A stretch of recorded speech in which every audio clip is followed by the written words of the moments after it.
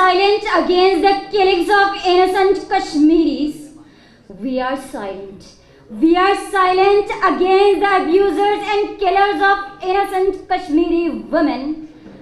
We are silent. We are silent against the rape and murder cases of Kashmiri young ones. Yes, Mr. President, we are silent. We are silent. Honorable Chief Guest, Jammu and Kashmir is a part of Pakistan in blood, in flesh, in history, in culture, in geography, in everywhere, in every form, in everywhere, in every form. There are few words which I want to describe.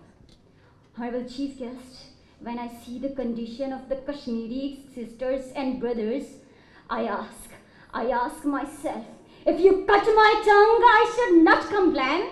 If you cut my lips, I should not complain. If you kill me in front of my parents, I should not complain. If you bury me alive, I should not complain. If you snatch my rights, I should not complain. Yes, Mr. President, I should not complain. Because we are puppets. We are the puppets of social media.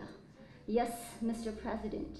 When I look at the condition of my Kashmiri sisters and brothers, they are crying, dying just because of Indian army.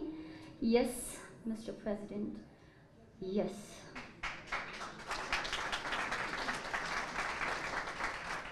Honorable Chief Guest, when the lamp is sheltered, the light in the dust lies dead. When the clouds are skeltered, the rainbow's glory is shed. When the flute is broken, sweet tones are remembered not.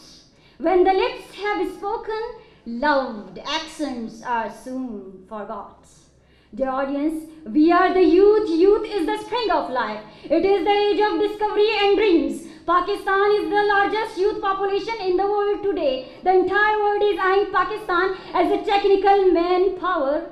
Yes, Mr. President, as a technical main power. Dear audience, I am hopeless.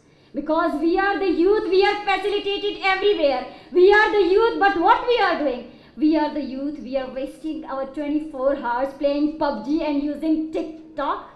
Yes, Mr. President, using TikTok.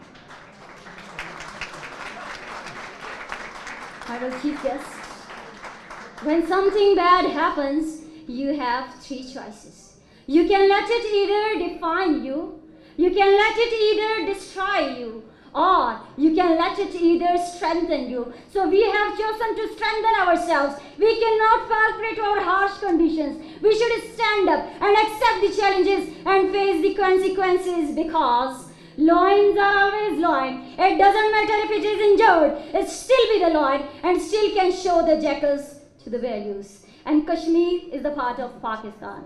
Thanks, and great thanks for listening. Thank you so much.